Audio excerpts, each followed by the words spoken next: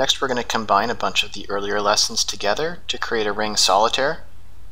So a lot of this lesson is going to focus on workflow, which just basically means building a project from start to finish. So practicing using the functions in a little bit more of a practical sense.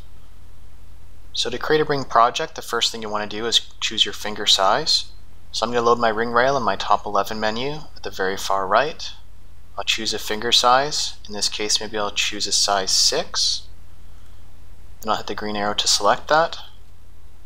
Now I want to work in the through finger viewport, so I'll double click to maximize that viewport, and I'm going to load my center gem.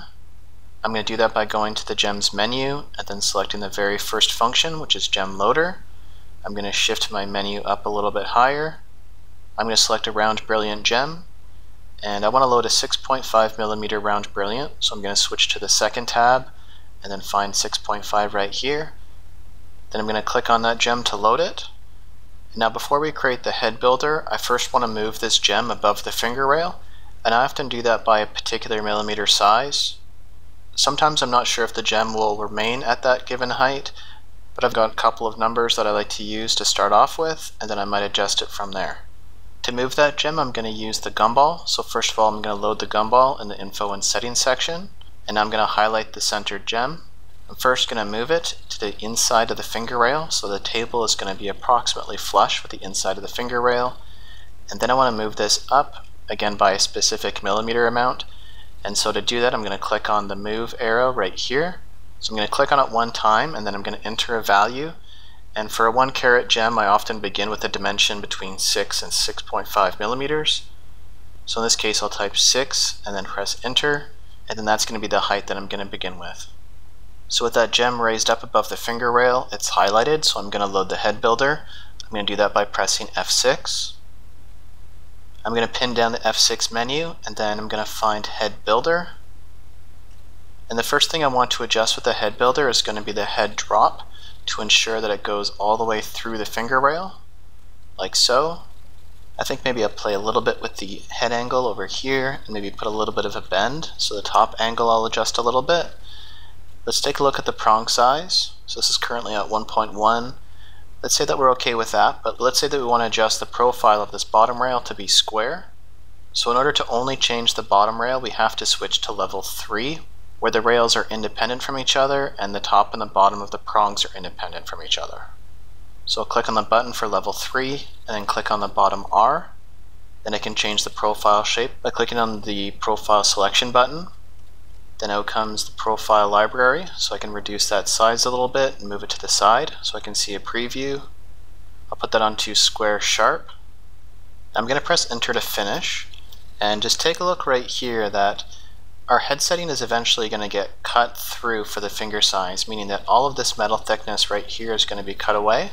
So for the inside right here, this is going to be left quite thin.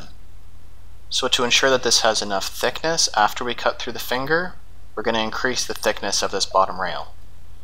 Now when I do this, I prefer having a millimeter size in mind that I want to shoot for. And so before I cut or before I increase the size of that bottom rail, I want to first create a line to work as a guideline.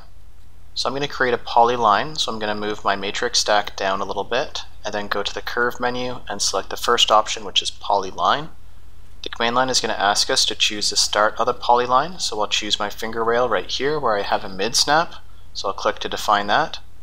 And now before I choose the next point of the polyline, you can define the length of your polyline by a millimeter amount if you type it. So if I type right here 1, notice it's going to show up in the command line. I'm going to press enter to accept that measurement. And now if you take a look, the green line is only extending by the given value that I entered. You can adjust that value if you wanted to, if you maybe then said I want to actually have a thickness of 1.2 for the bottom rail. So I'm going to make my guideline 1.2. You can enter 1.2 on your keypad, and then remember to hit enter to accept that number right here. And now our green line down here has increased to 1.2. I'm going to make that 1 millimeter again, so I'll hit 1 on my keypad and then enter. I want that guideline to be vertical, so I'm going to hold on to shift and make my second click. And then finally I'm going to make this a horizontal line. This is just so that I can see the guideline a bit easier. Then I'm going to click and then press enter to finish using the polyline tool. So now we have a guideline so that we can tell when we thicken this bottom rail how high we should increase it up to. So to go back making changes to our head builder, I'm going to highlight my head, and then in the F6 menu I'm going to choose head builder. It's gone back to level 1, so I'm going to go back to level 3 to only change the bottom rail. I'm going to click on the bottom R and then increase the rail Y size, which is the height, just until we hit that guideline right there. Now we're not going to have a snap to help us go exactly to that line, but I'm just going to make it approximately up to that point right there. And then I'll press enter to finish. Now we're finished with this guideline, so I'll highlight that and delete it. And so now let's take a look at this head setting from the looking down viewport. So I'm going to switch to my looking down viewport in full screen, and I'll make this shaded. I like to check this viewport to make sure that I can't see metal from that top rail that extends beyond the size of the gem. Here I would say that we don't really have that issue. I'll go through how to correct that issue just really quickly. So I would highlight that head, go to head builder, and now I would want to have independence between the prongs and the rails, so I'd click on level 2. I'd click on the R. Now here I have a yellow square, but it's over top of the handle as well, so I actually can't adjust it. It's going to be the rail X offset. So I'm going to switch maybe to the through finger viewport.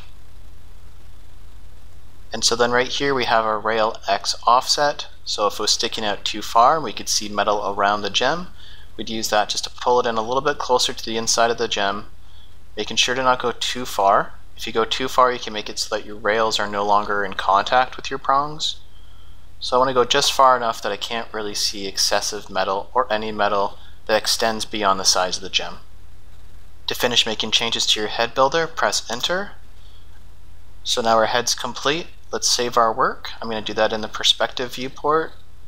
So I'm going to highlight everything and then save that into my job bag number 12. And then we'll continue by creating the shank now for this setting. So to start creating our shank, we first have to load some profiles. To load our profile, I'm going to use the F6 menu. So first I have to highlight my ring rail, and then in the F6 menu, we're going to find add profiles. Now I'm going to adjust this profile a little bit. I'm going to make this bottom thickness here, maybe about 1.8. I'll make my side width right here, let's say about 2.5. I'll change the profile shape. So I'll choose maybe this profile 02, which is a bit of a half round. Let's say that we want to have some other profiles at the very top so that our profile can change from one profile to another. Maybe it's going to increase a little bit in thickness or in width. But another reason why we want to have two profiles up here is that we want to leave the center left empty so that we don't have to cut away the inside of the shank or leave the inside of the head filled in. So I do want to adjust the position of this profile, but before I do that I want to make an extra copy of it. So I'm going to use the command line to do this. I'm going to hit add. That's going to make our profile blink, which means that we have a copy on top of here right now. So we can take the position on curve and adjust it. I can hit mirror, which is going to create the mirrored copy on the opposite side. I'm going to adjust the placement of this profile so it's going to go slightly inside of the rail. Now if your profile gets stuck on a snap, you could hold on to the Alt key if you wanted to. That's a little bit of a shortcut to ignore your snaps as you hold on to Alt. And let's say here that I want to increase the thickness a little bit, so I'll make the height, let's say 2 millimeters, and I'll make the width 2.8. Now when you're finished adjusting the profiles, hit enter to finish. Now we can see right here that my profile has not gone far enough into this bottom rail, so I'm going to highlight this profile, I'm going to finish the selection, and then choose MSR. And now to make this adjustment, it might be helpful to have your through finger window also enabled, so I can zoom in closer here so I can see its placement along that finger rail right there. But I'm going to make the adjustment in my perspective viewport, but just keep my eyes over here until my profile is about halfway through the size of this profile right here in the bottom rail. So I'll adjust the position just about right there, and then I'll press enter to finish. I'll go back to full screen in my perspective viewport so I can do my sweep. So to do the sweep using F6, I'm first going to highlight my finger rail, then I'm going to find sweep 1 history. I'm going to go up to the command line because here we have closed equals yes, and I want to switch that to say closed equals no. And now we have to take a look at the direction of these arrows and define where the sweep is going to begin. So I'm going to choose my first profile right here, just follow around, and the sweep is going to continue to this bottom profile and finally finish at this last profile. The command line now says press enter when done, so I'll press the enter key, and then there's our sweep. And now if you wanted, you can make some adjustments to these profiles. I think I'm pretty happy with that. To finish the ends, you could do either a profile cap if you want to have a slightly rounded end, or if you just want to make this end have a flat cap to make your shank into a closed poly surface, then we can highlight our surface and then go to the solid menu and choose cap planar. Now as a final step, we have to make our head builder fit to the finger rail. It's currently going inside of the finger rail, so it's going to not quite fit properly on the hand. And to cut any object that's going inside of the finger rail, in this case we have a head builder that's going inside the finger rail, you can use a particular cutter's function called cut to finger rail. If you highlight the head setting, you'll see that we have the option available at F6, or if you pay attention to the color right here beside cut to rail, you'll see that that's found in the cutters menu, and the icon looks like this right here. So I've already highlighted the object that I want to cut through for the finger rail, so I'm going to go ahead and begin the function now, and then our head setting's been cut for the finger rail. Now finally, I'm just going to zoom out a little bit and just take a look at our project in the presentation mode. And there's our finished project.